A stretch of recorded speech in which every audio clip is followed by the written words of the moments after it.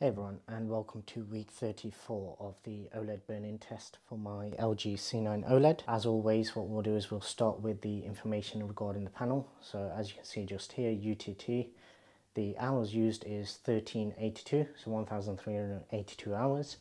The mini pixel refresher count is on 263 and the major one is on 1. So the mini one kicks in every 4 hours of continuous use. So every time you've used the TV for more than 4 hours continuously, it will do a mini pixel refresh.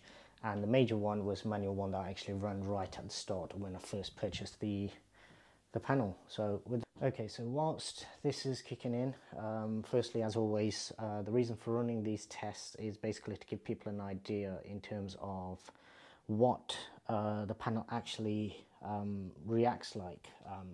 This obviously, just bring that into focus, sorry, just lock that in. Yes, so basically this panel, as I've said, is 34 weeks old now, and basically I've been using it for gaming, for sports, for movies, TV shows since day one. Not really babied the TV in any particular way. I did initially change some of the settings. That's more to do with my preference as opposed to trying to restrict or prevent burn-in as a result of that. But obviously burn-in and image retention is something that is most prevalent when it comes to any type of OLED videos, especially TVs on the internet, and on YouTube in particular. OLED is an easy target, as plasma was in the past, and as a result there's a lot of misinformation that goes around. And the idea behind these particular videos, this particular series with regards to the C9 OLED burn-in tests, is literally just to show everybody for themselves week by week both the usage in terms of hours and everything, as well as obviously you can see from my gaming videos and things like that, the playlist on my channel, that in order for me to film that, obviously the TV has to be used for that type of content. So basically it's just to put people's mind at ease. Only this week I got a message from one of my subscribers basically just stating that recent LG C10 or CX owner, and basically a little apprehensive, a little bit of buyer's remorse in terms of thinking, have I made a mistake with regards to buying the OLED TV, because their main use case would have been similar to what mine is, which is gaming, sports, movies, that kind of thing. And basically having watched the channel, obviously it's put their mind at ease a little. That is vindication in terms of why I actually do this. So thank you very much to that particular subscriber who posted it. Obviously that's what makes it worthwhile in terms of basically making these videos.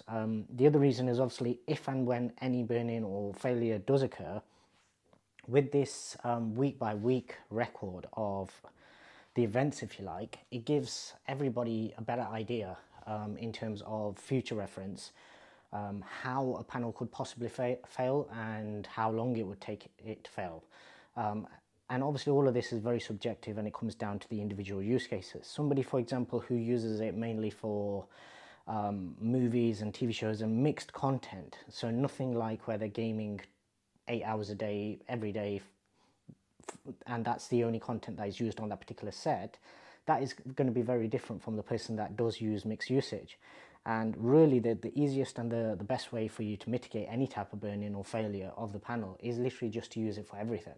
So just have some mixed usage. But obviously there are people out there, especially with this series, the CX, the 2020 TVs that came out, and LG obviously realized that with the 48-inch, obviously I think Sony followed. I believe Sony have also released a 48-inch OLED panel now as well, but it's obviously not as catered for the gaming market because it's got virtually no 2.1 ports, which is a whole different video altogether. But basically LG really narrowed in on the gamers market with the release of the new consoles, and obviously having supposed 2.1 full 2.1 support.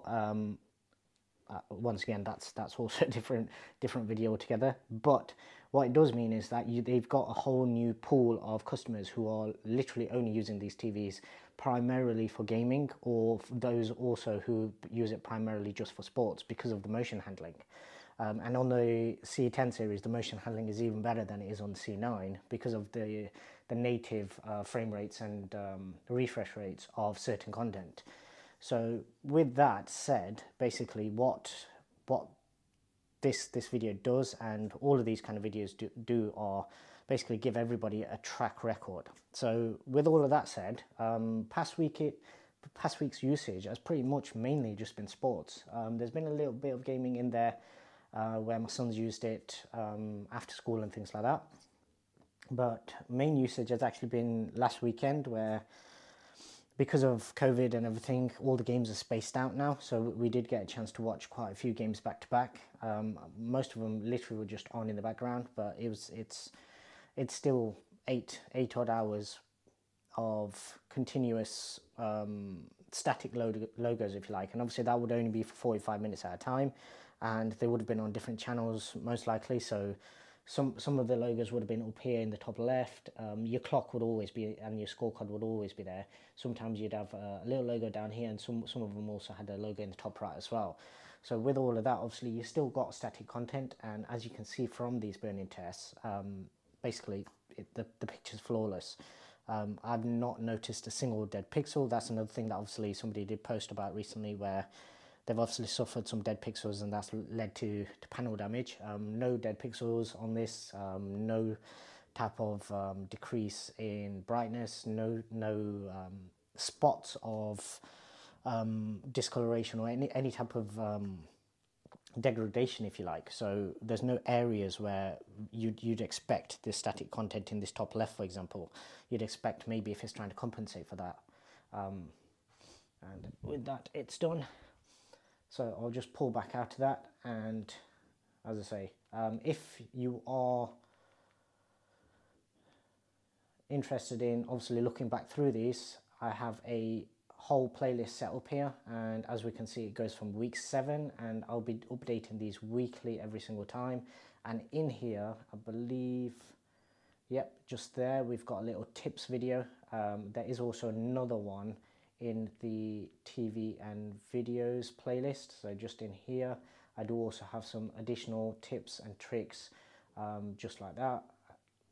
And if we go further down, there is also, yeah, so for anybody who's basically using either an OLED or a different technology, I also have this particular video here, which is the blooming test video. And I believe I did also create my own burn-in test video as well. It will be in this playlist somewhere. I tend to use that same one that I've been using throughout, just to keep it consistent. And obviously, as I was mentioning at the start of the video, basically if we come down, you can see from this gaming playlist, these are all on this particular set. And if we come down here, you can see all of these literally like an hour long videos. So as you can see, that the set is always used just as any other TV would be. I've not babied this TV in any way, and that's what I believe everybody else should be doing as well. So with that, obviously this is a much longer video than normal, so I'll call it an end. There will be a lot more videos coming, so if you haven't already done so, please do subscribe to the channel, and I will see you in the next one.